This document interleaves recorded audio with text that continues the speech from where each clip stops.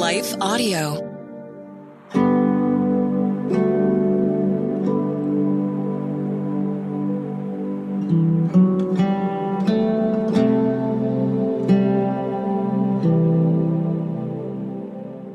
Hi, friends. Welcome to Breathe, the Stress Less podcast.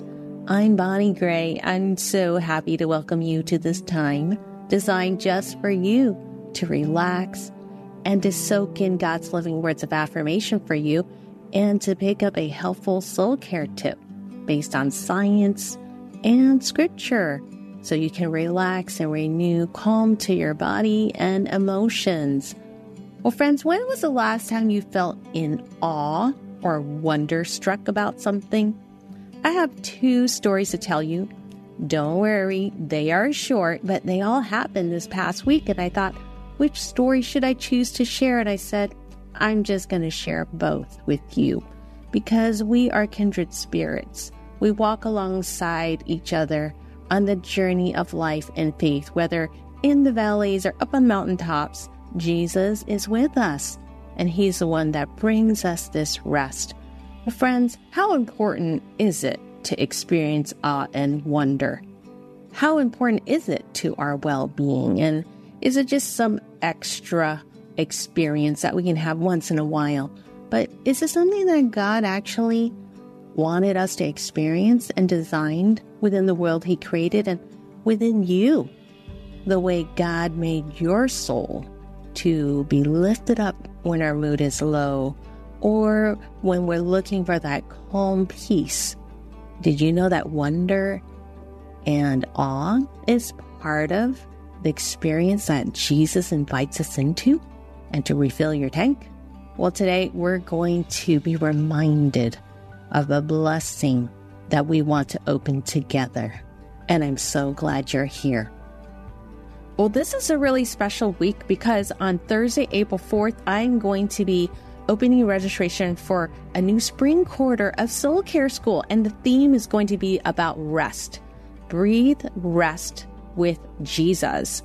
And we're going to learn over the spring quarter weekly rhythms how we can breathe in rest with Jesus, because a life of stress and chaos, it can change into a life of peace and joy when we experience rest, when we put in different rhythms in our lives that will help us to rest with Jesus. Rest is one of the 3 ambitions that Scripture calls us to live a restful life.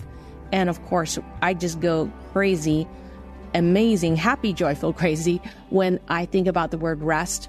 My whole ministry has been about rest, and there's 4 books I've written: Finding Spiritual White Space, there is Whispers of Rest, Sweet Like Jasmine, and Breathe, 21 Days to Stress Less and Transform Chaos to Calm. They're all about rest in different ways. And so I want to spend that time to guide you to learn different ways to experience more rest in your life and to integrate them into your practice, in your spiritual walk, in your physical wellness, spiritual wellness, emotional wellness, and social wellness. So I am so excited for a fresh new theme I'm going to be guiding you into. Go to mysoulcareschool.com. Again, go to mysoulcareschool.com, and I have a free bonus for everyone who signs up. It's going to be a faith-based yoga. I have a certified yoga instructor that is a Christian, and she's going to guide us to learn how to help our bodies and emotions relax through yoga, faith-based yoga. So I am so excited. Can you hear the excitement? I want you to sign up and grab a friend. How fun would it be to do it together and encourage each other?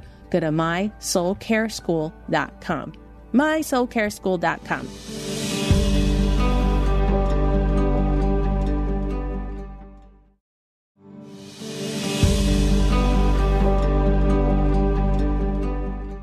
Well, friend, I shared that I have 2 stories to share with you because I took a flight this past week to fly from San Francisco Bay Area in California over to incredibly beautiful East Coast, all the way to Maryland.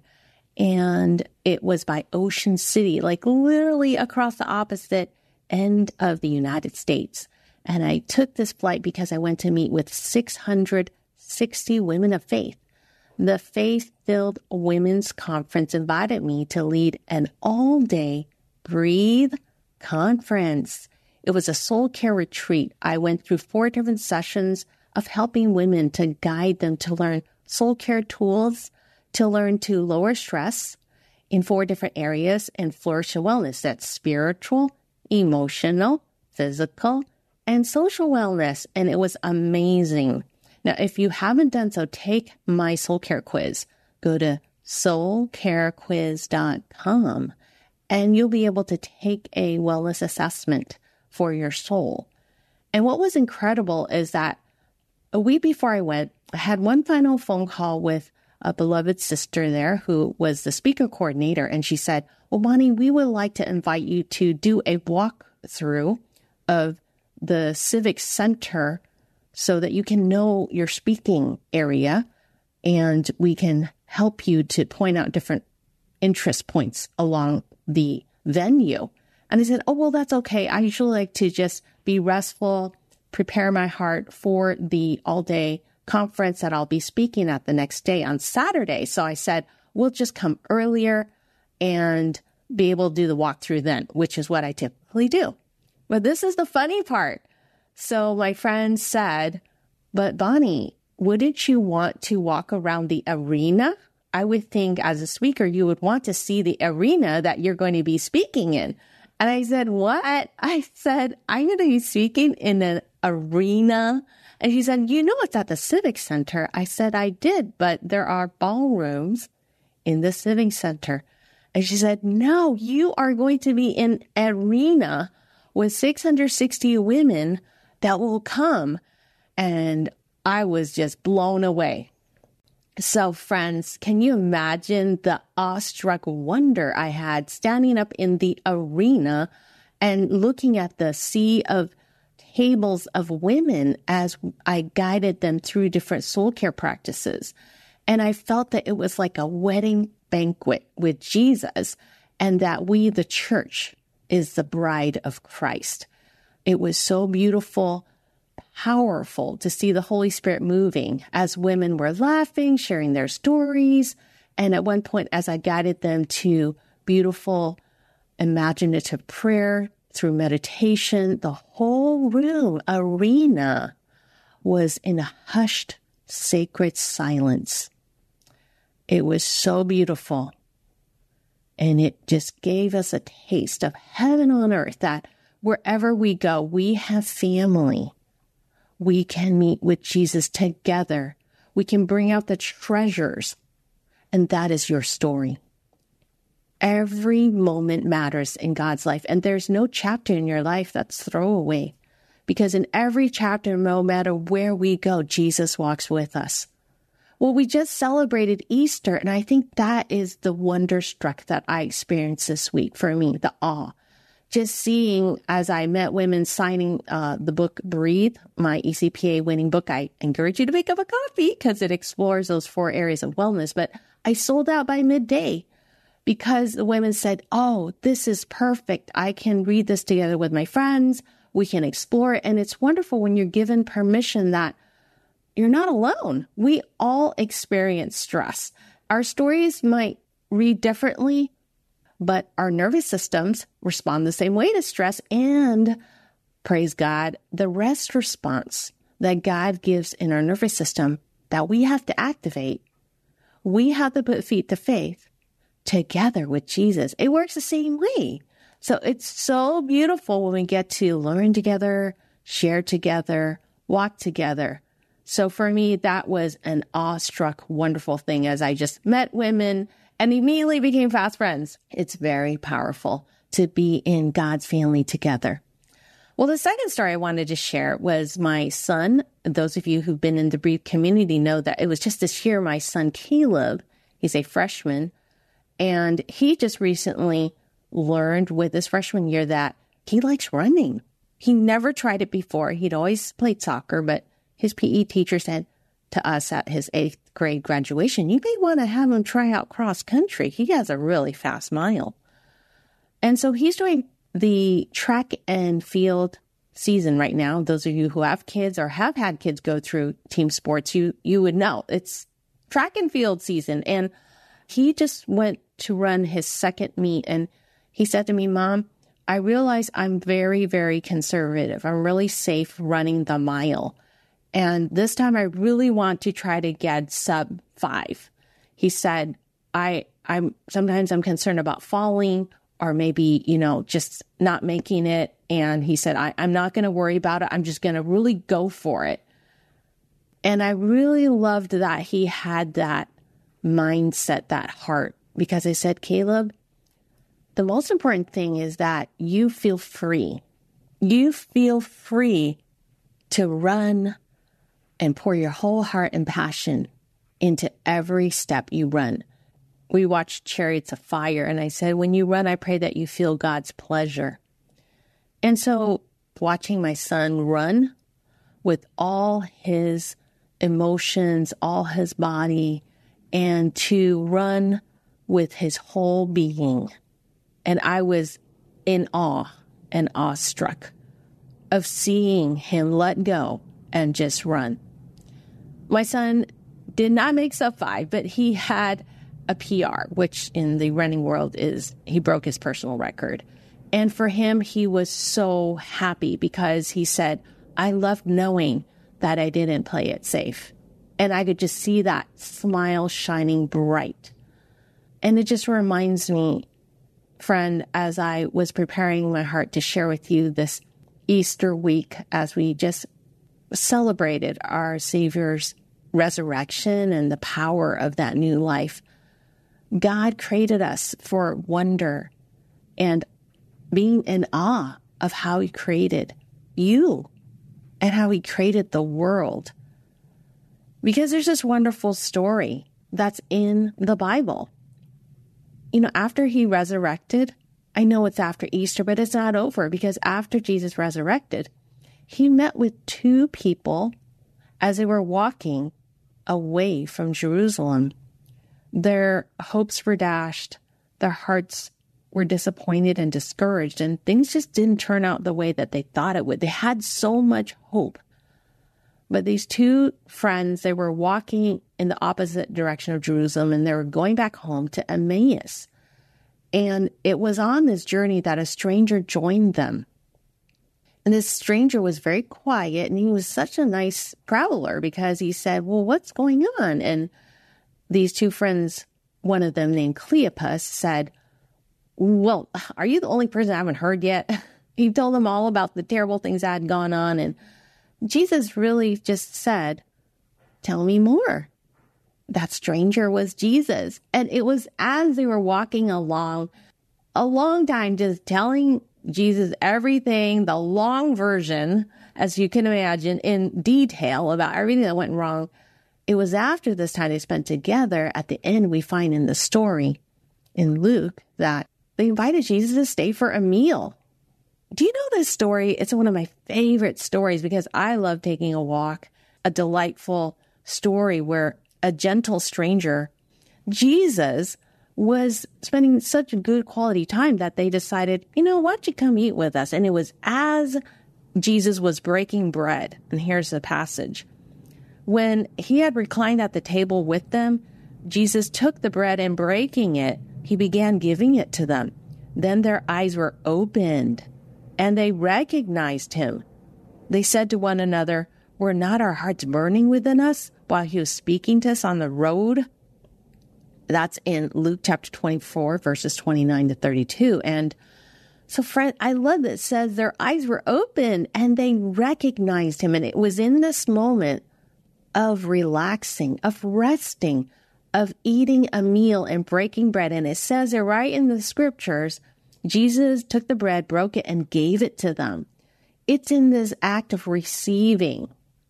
So, friend, I just want to ask you, when in your time this week have you taken time to just simply rest and receive?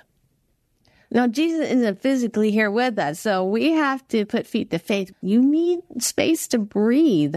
And I'm curious, when have you received something beautiful, comforting, joyful, or peaceful from God that speaks to you? It's in that moment that these two friends, their eyes were opened and they recognized Jesus. Friends, I'm inviting you to a time of rest this week, post-Easter. The tulips are still blooming.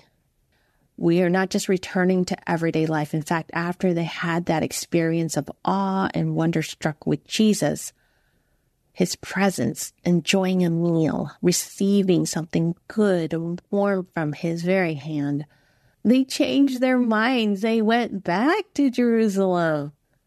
So friend, we don't have to stay discouraged. It's normal to feel discouraged. That's just what happens in life. In that moment, we want to take action, take movement to experience something that God wants to give you. And in that moment, our souls will be refreshed, refilled with hope. Because once we know Jesus is with us, that changes everything. Well, friend, I've been spending our time together exploring this topic of wonder and awe because I ran across a really powerful article.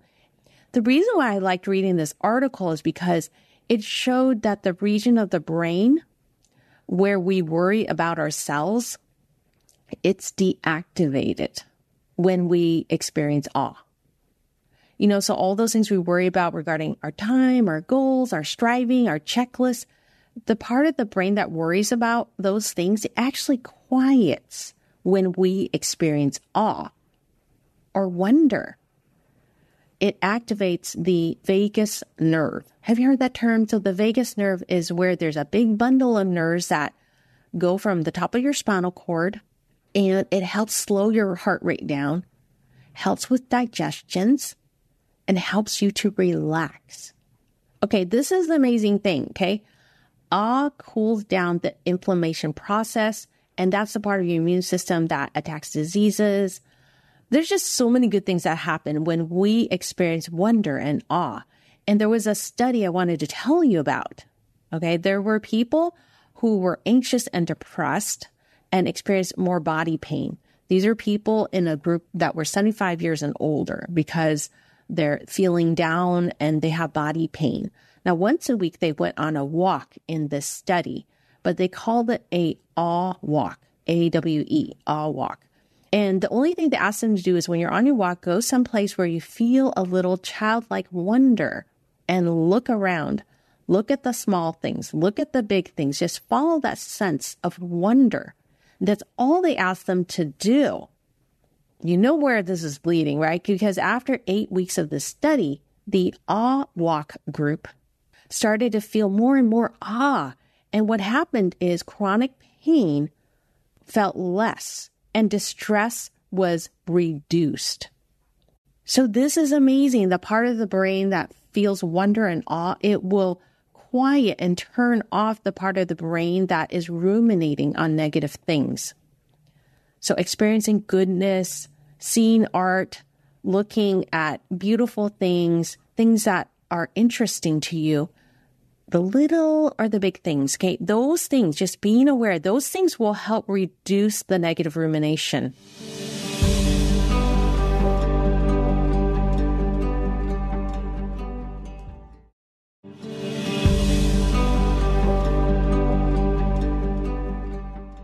As people of faith, it's heaven on earth. It's Jesus, because we have so much scripture. Now I want to give us and guide us to our breath prayer, because wonder and awe, God has the ultimate real estate on this. And we, as people have faith, have the biggest blessing, don't we? Because so much of what gives us awe and wonder is God's creation. God is the author of wonder and awe. And there's two places. And that first place is God's creation. How wonderful are your works in Psalm 92:5. How profound are your thoughts? For you, O Lord, have made me glad by your deeds. I sing for joy at the works of your hands. And that word marvelous and great. It's wonder. And the second area is you. You know, Psalm 139, it's a beautiful verse, especially in soul care. Our breath prayer is, I am fearfully and wonderfully made. Inhale. Exhale. Marvelous are your works. Inhale. I am fearfully and wonderfully made. Exhale. Marvelous are your works. That's Psalm 139:14. Well, friends, I pray you breathe this in and breathe this out. And our soul care challenge, of course, this week is to take this wonder walk. So it's spring. You can maybe snuggle with a raincoat. You can put on your rain boots, but I want you to go outside for a walk and notice the little things. Go on that wonder walk with Jesus and breathe in this breath prayer and exhale. And your brain will spark with God's wonder and it will quiet the part of your brain that is worried. Well, I don't want to leave without inviting you to Soul Care School. I'm starting a new spring quarter and registration starting this Thursday on April 4th.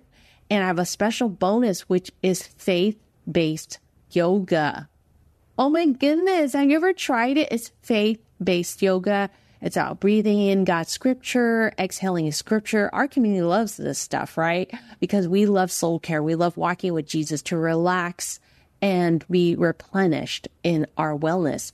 I want you to sign up. If you haven't done so in the previous quarters, I cannot emphasize to you how powerful it is to be together in community, walk with Jesus to learn about, drumroll, our theme is about rest. Breathe, rest with Jesus. Resting with Jesus. And rest is going to be movement and active. I cannot wait for us as a community to learn about rest, and we'll have a weekly rhythm together that I will guide you in. So sign up at mysoulcareschool.com. mysoulcareschool.com. You are worthy of care. You are worth loving and you're worth taking care of. So friends, sign up at mysoulcareschool.com. Grab a friend, do it together. How fun would it be to encourage each other to live a life of rest with Jesus? Remember that you're loved and you are cherished. Just rest. And I'll see you next time. Breathe, the Stress Less podcast, is a production of Life Audio and Salem Media. If you liked what you heard today, please take a second to rate and review this podcast in your favorite podcast app so that more listeners like you can find the show. For more faith-filled, inspirational podcasts, visit us at lifeaudio.com.